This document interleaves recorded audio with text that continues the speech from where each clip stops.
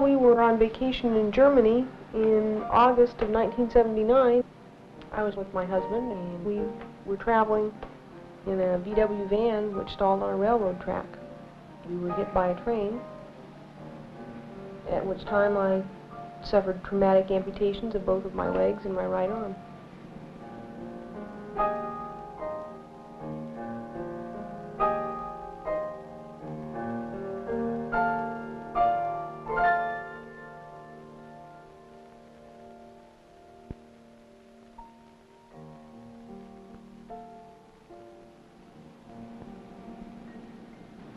If I was to, every morning when I get up, consciously make a decision of whether I want to put my legs on this morning, am I going to enjoy going through the process of putting them on, it would be miserable.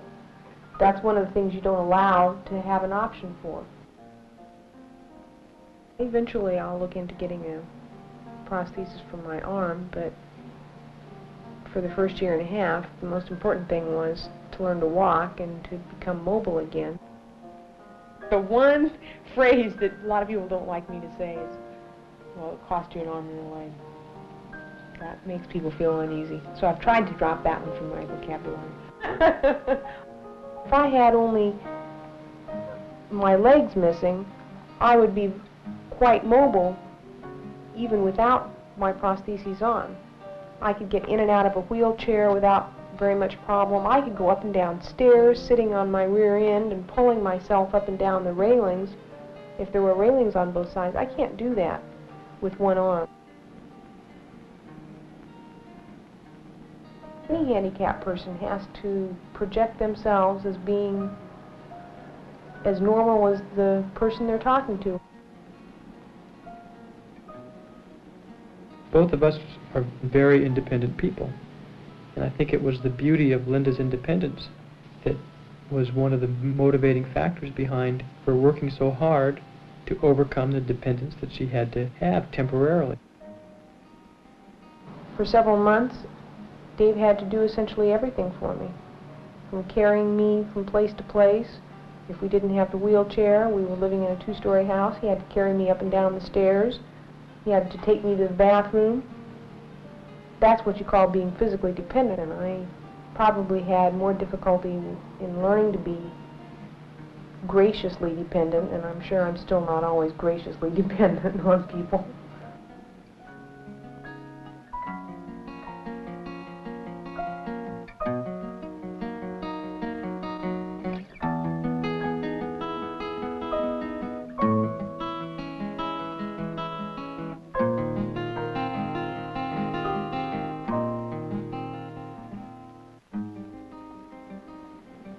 I was very lucky when it came to my job because I had already spent 3 out of 4 years in radiology residency, which is something that you can do sitting in a wheelchair if necessary, and something that you can do with one hand.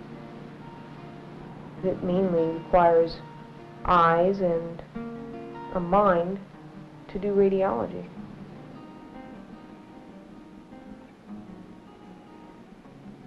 I've been living in Los Angeles for 4 years before the accident and seeing Dave on the weekends while he was living in San Diego. I've ridden the train because my job is in LA and Dave's job is in San Diego, and it's the most convenient form of transportation for me.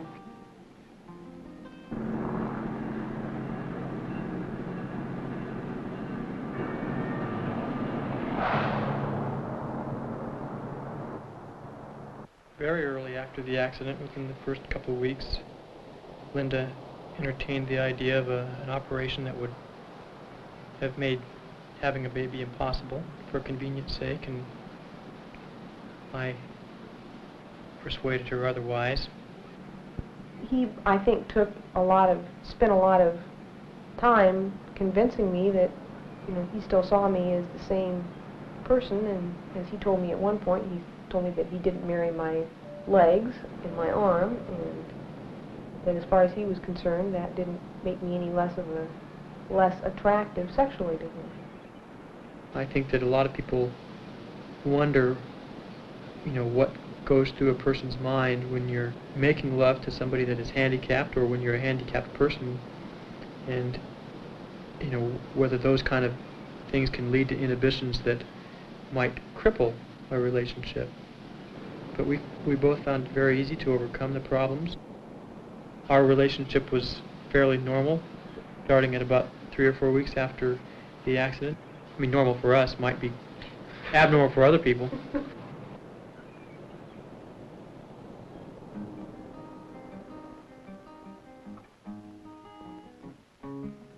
Once we decided to go ahead and have the baby, we went through the same pros and cons that any other couple go through that have already chosen a profession and have waited for a while to have children, and that is, how is it going to change our lifestyle?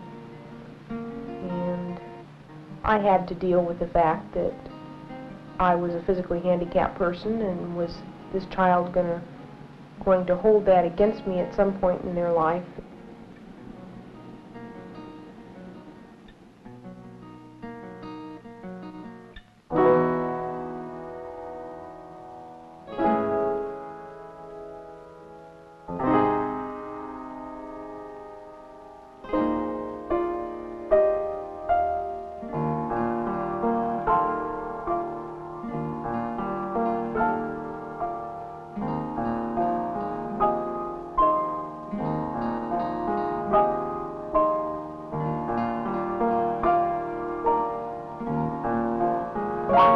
It only took about 4.5 hours for labor and delivery. The most amusing or unusual part of it was the fact that I was able to walk into the labor room and deliver with my legs on and my boots on. I'm probably the only person to ever deliver at the Naval Hospital with their boots on. I think that if my daughter can grow up to be the kind of person that my wife is, I would be tickled. That would be enough.